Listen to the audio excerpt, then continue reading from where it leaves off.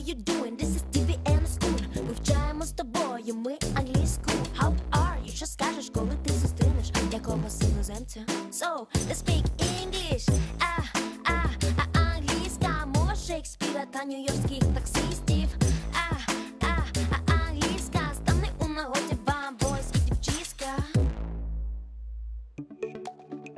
Hello guys, it's time for an English lesson. My name is Natalia Ляшко. Let's start. Today we continue talking about literature, books and reading.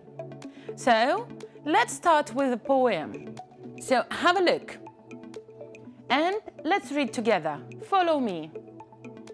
Today was the absolute worst day ever. And don't try to convince me that there is something good in every day. Because when you take a closer look, this world is a pretty evil place. Even if some goodness does shine through once in a while, satisfaction and happiness doesn't last. And it's not true that it's all in the mind and heart, because true happiness can't be attained, only if one's surroundings are good. It's not true that good exists.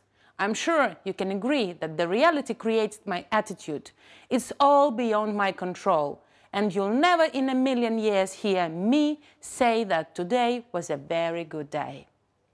This is a very interesting poem. And here you can see a very sad smiling face, because from the very first line you can understand that the poem is sad and depressing. Have a look. Today was the absolute worst day ever. And the author of this poem is actually very sad. And I would say pessimistic.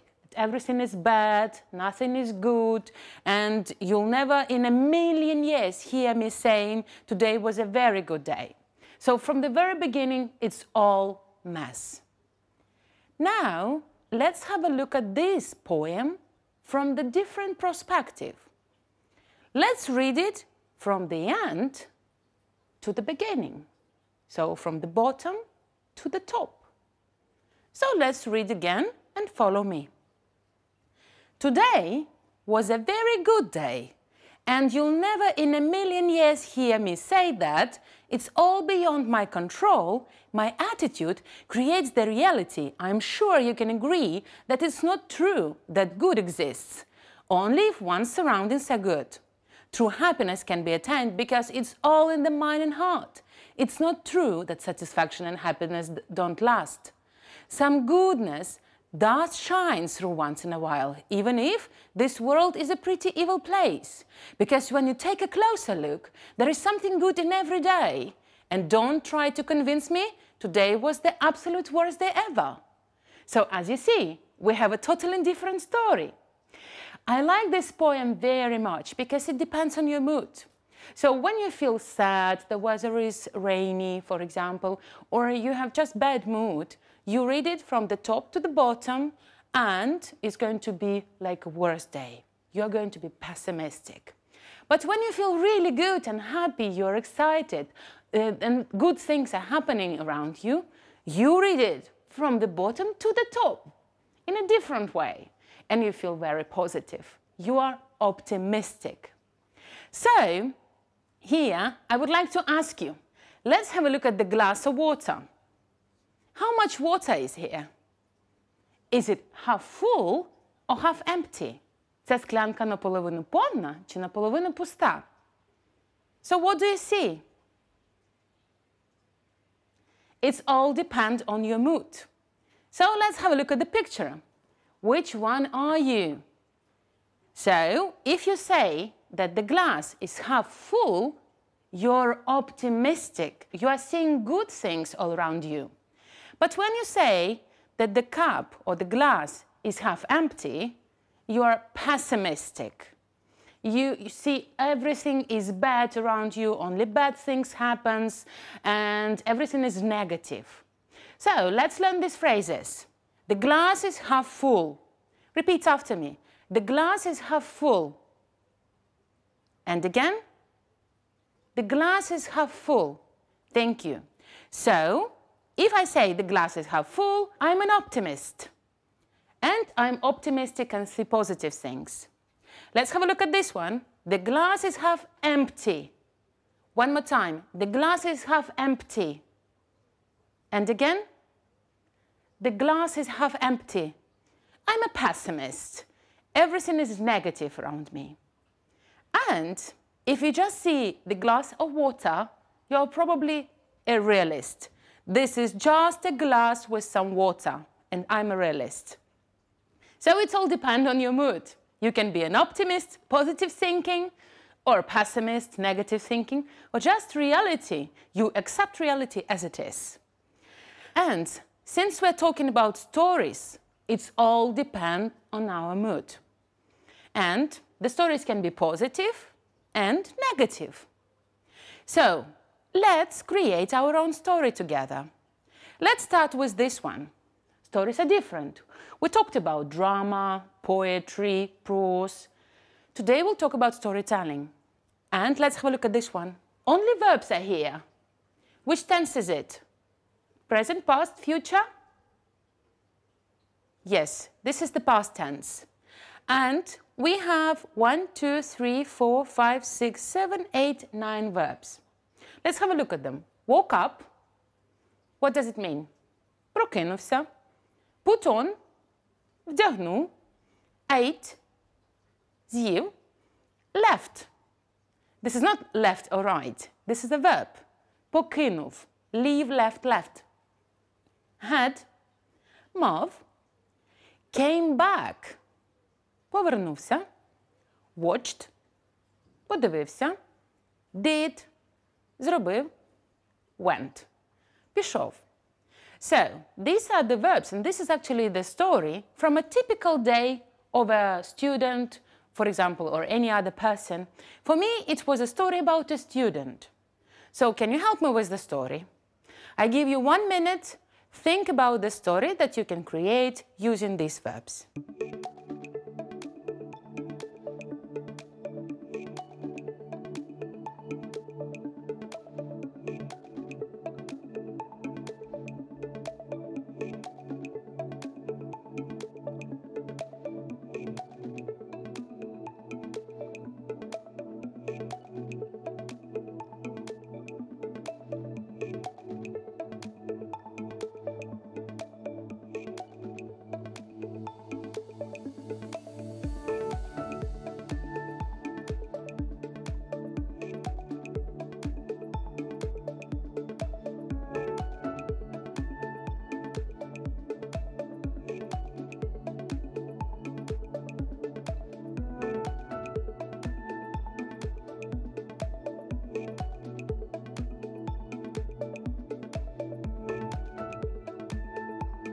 So, probably you can tell, I woke up in the morning, I put on my sweater, or I put on my dress, or I put on my clothes, the t-shirt and shorts or jeans.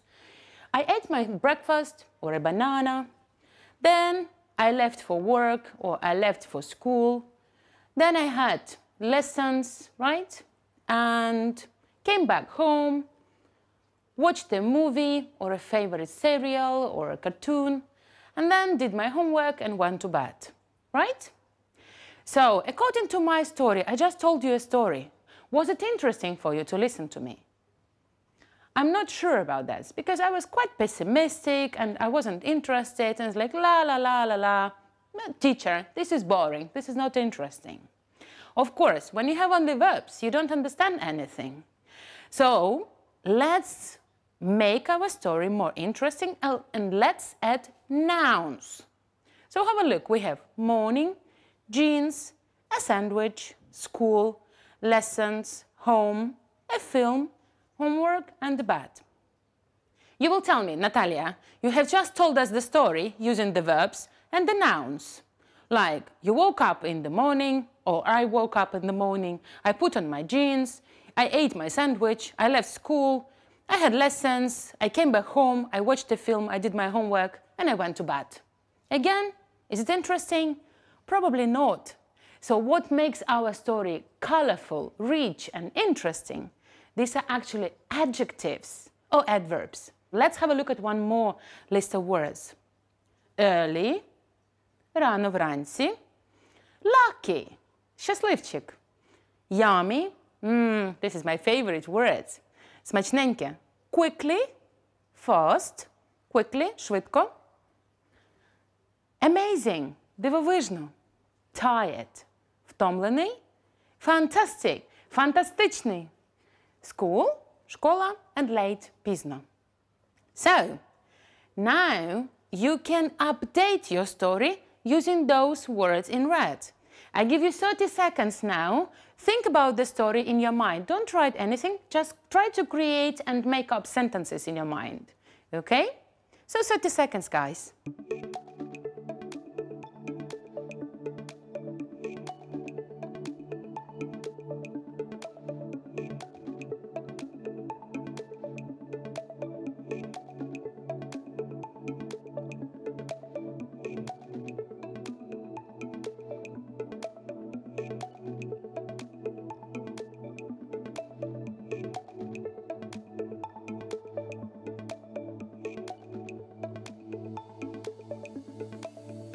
Okay, so are you ready to check? Well, we can't check actually because I can't hear you, but I can share my ideas with you. So let's have a look. I woke up early in the morning. I put on my lucky jeans because I love them and a lot of positive things happen when I put on my lucky jeans. I ate a yummy sandwich with bananas. My mommy was very creative today in the morning. And then I quickly left for school. I didn't want to be late. Then I had amazing lessons with beautiful teachers. And then I came back home. Of course, I was a bit tired, so I decided to have some rest. I watched a fantastic film called Harry Potter. This is actually my favorite film and I love watching it. Then I did my homework for school and then late in the evening I went to bed. So, compare this story that I have just told you with the first one using only verbs. Is it different? Of course. So, when you tell a story, don't give only facts, pure facts, like I woke up in the morning, I left for school, I had lessons, goodbye. This is not going to be interesting. Add a lot of adjectives, words like amazing, fantastic, lucky, to make your story juicy and more positive, of course. Or probably it's going to be negative, but to add some color to your story. Actually, I have a question to you. Why do we need to remember stories? And why do we need to read books? Of course, it helps us to memorize a lot of things. We learn words from the text, from the stories. We learn facts. So, it's all to practice our memory. And now I'm going to have a little test with you. So get a notebook ready, but don't take a pen yet. First of all, you're going to watch the little video with 10 words. Try to memorize as many words as you can. You just need to remember the words, but don't write anything. Just put your hands behind your back, okay? No hands. Hide your hands. Сховайте свої руки. Because I don't like cheating, okay? So you watch the video and try to remember the words. Ready? Let's go. Piano. Elephant. Truck. Bottle. Basketball. Chair. Pineapple. Dog. Painting. Trampoline.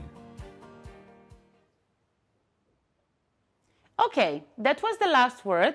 Now I would like you to take a pen or a pencil and write down as many words as you remember. Please don't rewind the video, не перемотуйте назад відео.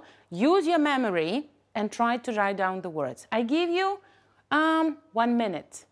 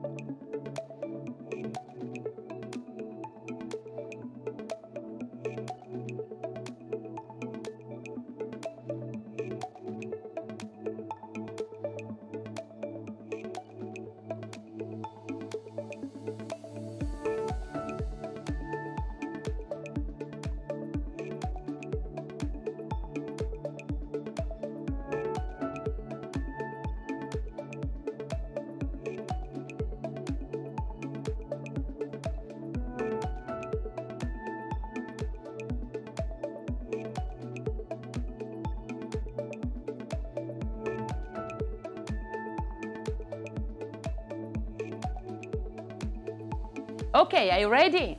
So let's write down the words together. I'm going to write the words that I remember. That was a test for me as well, so I'm being honest with you. So the first word that I remember is dog. Let's write it down. If you don't have the word dog in your list, quickly write it down, okay? Add them to your list. Додавайте їх до свого списку. Number 2 was truck. Number 3 was chair.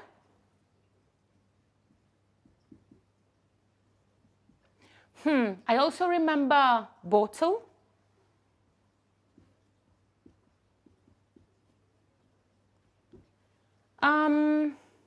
What was that? Trampoline.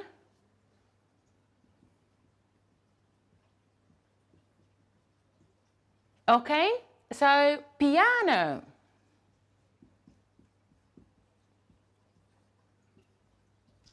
What's next?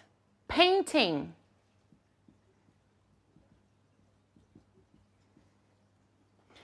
It is difficult to remember now all the words. Pineapple.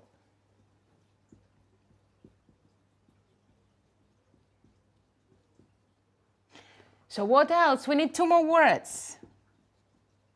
Help me. Dog, truck, chair, bottle, trampoline, piano, painting, pineapple, basketball.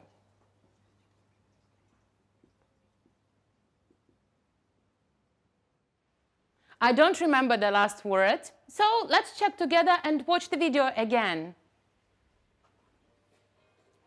Piano. Elephant. Elephant. Truck. Bottle. Basketball. Chair. Pineapple. Dog. Painting. Trampoline. So as you see, we forgot the word elephant. Probably you forgot different words, but it's very important now to have the list of all 10 words. And I would say, if you're just an average person, якщо ви звичайна людина, то в нормальному режимі ви можете запам'ятати 7-8 слів.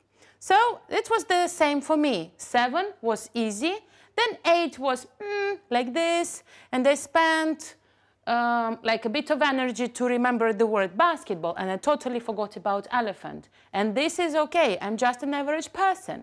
And probably the same as you. A lot of people remember all the 10 words from the very beginning. So it means that their memory works really good. Now, so since we're creating a story, it's very difficult for us to remember words. Just words, as we did it in the video. So we have them in a list. What shall we do with the words? In half an hour, you will forget about them. Yes, you will forget them. So let's create a story in order to memorize the words and also practice storytelling. So, since I forgot the word elephant, this is going to be my main hero. An elephant and a dog wanted to play a game. So they were thinking which game to play. A dog likes to play football, but an elephant likes to play basketball. So let's mark the sentences from the beginning to the end. Let's put them in the story in a line. So a dog and the elephant, this is like a first sentence. They wanted to play different games. The dog likes playing football, but the elephant likes playing basketball. So basketball is going to be number 2. And we have the words like pineapple, painting, piano, trampoline, bottle, chair, and the truck. So probably we'll continue with the truck. They decided to go to the basketball court, and for this they used a truck. The truck was full of different bottles. Bottles were half full, I would say, and there was also a piano.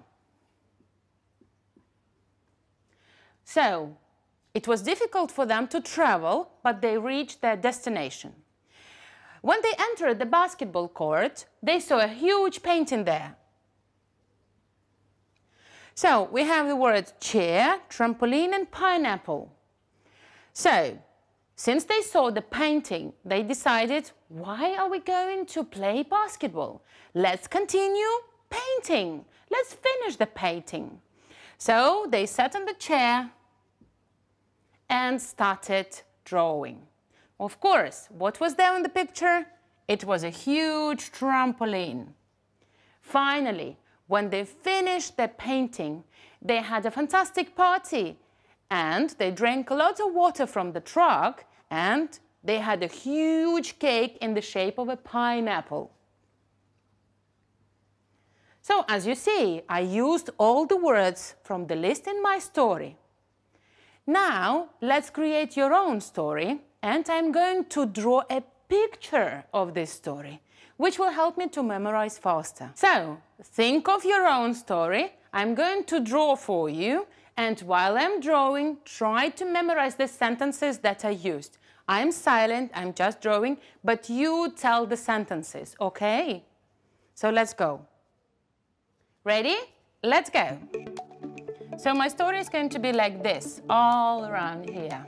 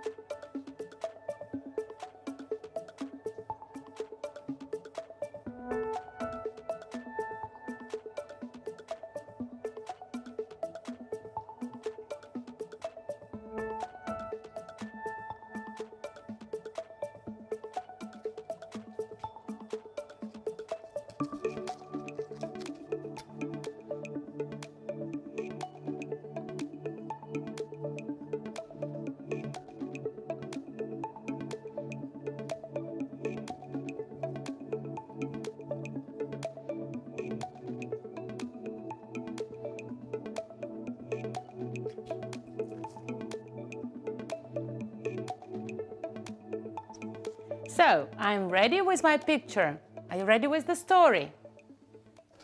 Let's check together. So, let's just describe the elements and then we'll tell the story. So I named the story The Elephant and the Dog Adventure. So as you see, this is a dog, this is an elephant, this is a symbol of a football, basketball, this is a truck. We see bottles half full, we see the piano, then there is a painting, a chair, a painting with a trampoline, and then a pineapple. Let's check, did I use all the words? Yes. So let's tell a story again. The Elephant and the Dog Adventure. So, a dog and an elephant decided to spend the day together. They wanted to play a game. So the dog likes to play football, but the elephant actually likes to play basketball. So they decided to go to the basketball court. For that, they used a truck. The truck was full of bottles. The bottles were half full of water. There was also a piano there, so it was very difficult to travel. But they managed. The moment they arrived to the basketball court, they saw a huge painting there. So they were thinking, why shall we play basketball? Let's continue drawing a picture. So they sat on the chair and continued painting the picture. And there was a huge trampoline on the painting. When they finished, they had a fantastic party. They drank a lot of water from the truck and they had an enormous cake in the shape of a pineapple. So this is my story. And I'm sure that having the picture in your mind is going to be easier for you to remember the words. Now, if I hide the words and you look at the just empty screen, can you name the words? For example, look at me. I'm not watching the board and can't see anything in front of me. Elephant, dog, basketball, truck, bottles, piano, chair, painting, trampoline, pineapple. Did I mention all the words? Yes. Probably you have noticed that this time I named the words according to the picture. Я назвала всі слова так, як вони з'являлись в мене в історії. Probably all of you already named football, but this is okay. This is not the word from the list. This is just an additional word here. So you have already remembered 11 words. This is very good. In this way, you can practice your memory faster. So guys, your homework is going to be to create your own story. And for this, we're going to use my mobile phone. I have an application that has got dice in it with the pictures. With the pictures, it's easier for us to memorize. So what is going to happen now? I shake the phone and the dice are rolling. When I stop, I see the dice ready for the picture. So I'm going to shake it again, have the picture ready, and your task will be to write your own story using the pictures, okay? And you can send it to my email for checking, natalia.schoolonline@gmail.com. Ready? And I'm sending the picture to you. Here we go. We have the picture ready for you. So, grab your phone, take a picture, or pause the video, memorize the pictures from the slides, and then write your own story. And I hear the bell ringing. It means that we need to stop the lesson. Thank you very much, and see you next time. Bye-bye.